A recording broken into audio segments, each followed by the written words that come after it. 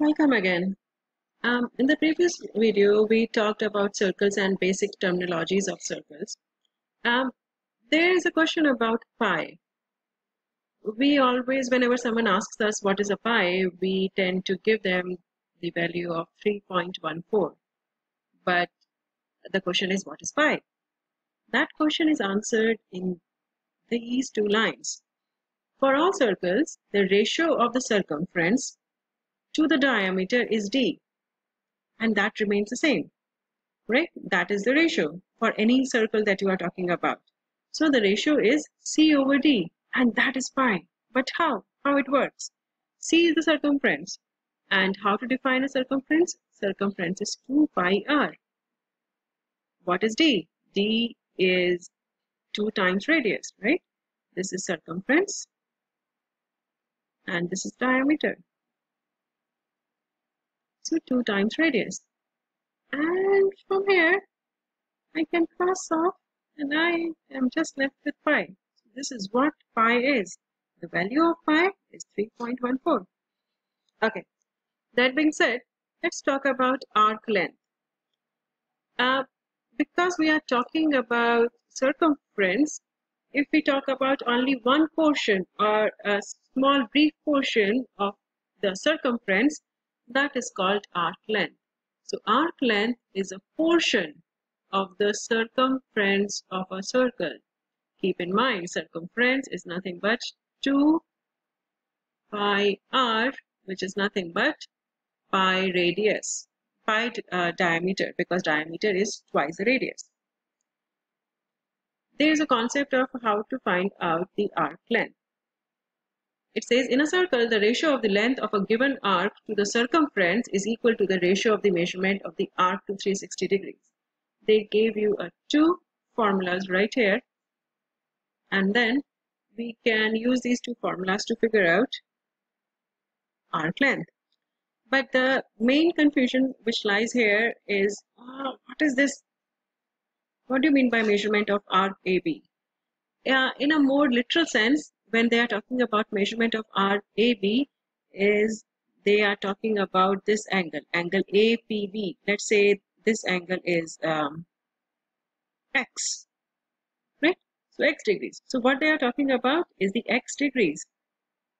So x degrees divided by 360 degrees times 2 pi r. Why 2 pi r? Because we are just talking about a portion of a circumference, not the whole entire circumference. So circumference would be there.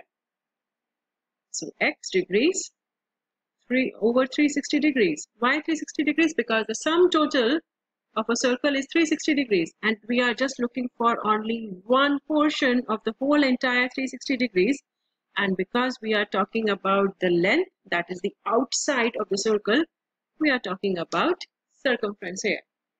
So instead of memorizing all these formulas, try to find the logic. What is the logic behind it?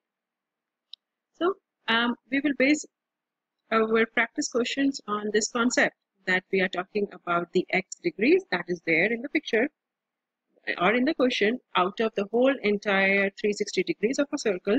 And because it is a circumference, we are trying to find out the portion of a circumference.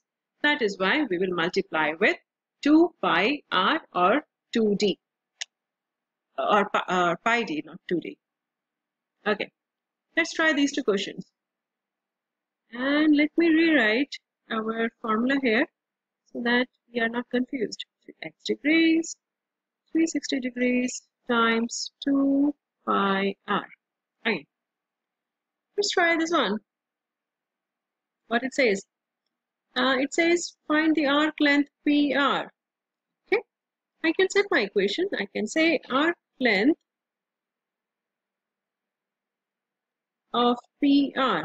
And one important thing to understand here, when we write the notation of the arc length, we use 2 points, right? Because that is the only, that is, imagine it as you have a string, right? And you have put that string in a form of a circle, kind of a circle, right? I know it is not a good circle, but you get my point. And then we are just talking about this blue portion of the circle. So I will just use these 2 points to label my arc, right? So arc AB, this is the symbol of arc AB. In this case, we are talking about arc PR. So arc PR, as we said, x degrees over 360 degrees times 2 pi r. Right? Let's put in all the information. What is x degree here? X degrees is right here. 100 degrees. What is r? R is 12. Okay, let's put in all the information right here. So we will get 100 degrees over 360 times 2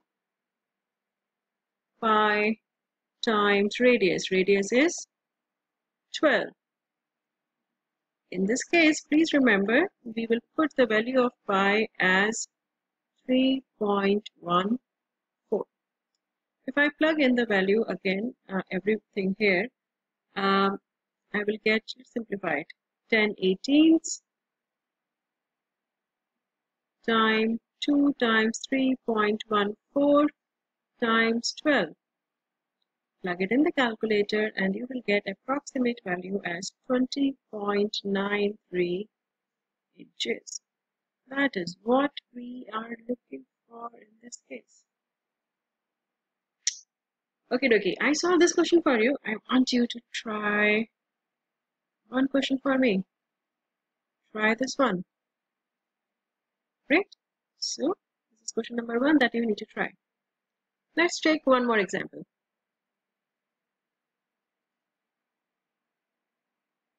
Okay, let's try one more. This one. And this is for you to try again. This is second question number 2 that you need to try. They are asking for arc length PQ. Let me set the equation right here.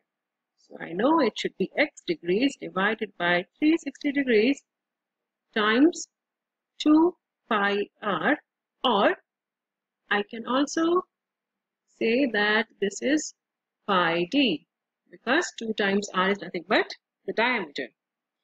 The reason why I wrote the alternate equation is because they have given us diameter here, not the radius. I can say radius is 3, but let's take it as diameter only. Use the diameter. And x degrees is 75. Let's plug it in.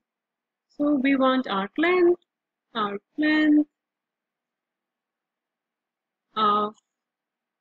PQ.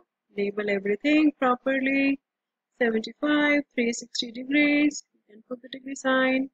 Times pi is 3.14 times 9.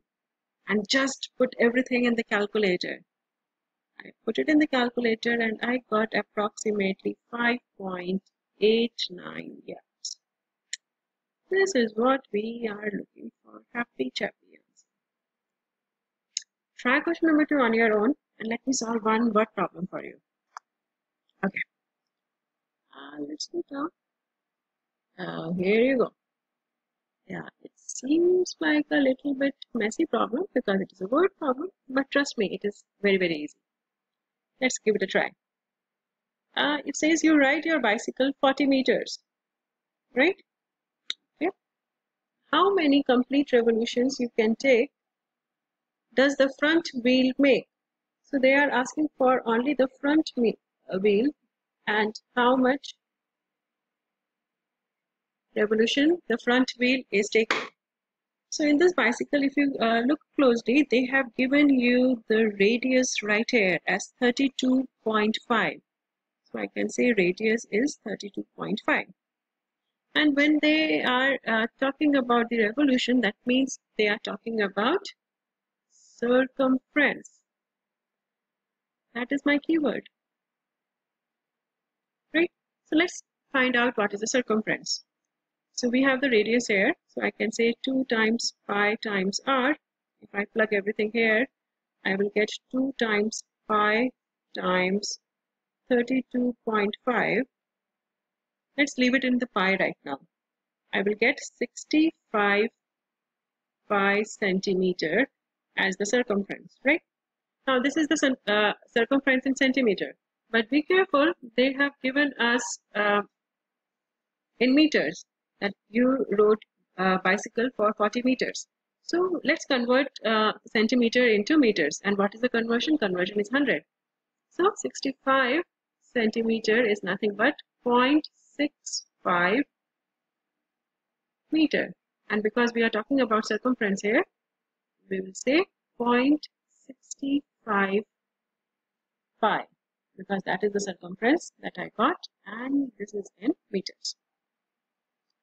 Now, when you ride your bicycle 40 meters, the front wheel will make how many? So this is for one revolution, right? The one revolution means it is taking one turn. That means it is completing the one circumference. I want to know, what about 40? So what we will do? 40 times 40 divided, because that is my total distance. I don't know the revolution here. So I will write 40 divided by is equal to number of revolution, which I don't know yet, right? And then we have the circumference. So circumference is 0.65 pi, right? Because if I multiply the number of revolution with the circumference, I will get the whole entire, as I was saying, the total circumference, right? That is one revolution. I don't know total number of revolution. That's what we are asking for. But I know the total number of revolution times circumference. That is the total distance you have covered. So it is just one step equation now. I can say number of revolution would be 40 divided by 0.65 pi. And I can plug it in the calculator, and remember the value of pi is 3.14. That's what we are taking. When I plugged in the calculator, I got approximately 20 revolutions. Because if you are getting a decimal answer, right, I think I got 19.6 something. So I approximated into 20 revolutions. So whenever they are talking about the revolutions, they are talking about the circumference. Okay, I hope it made some sense. Happy studying.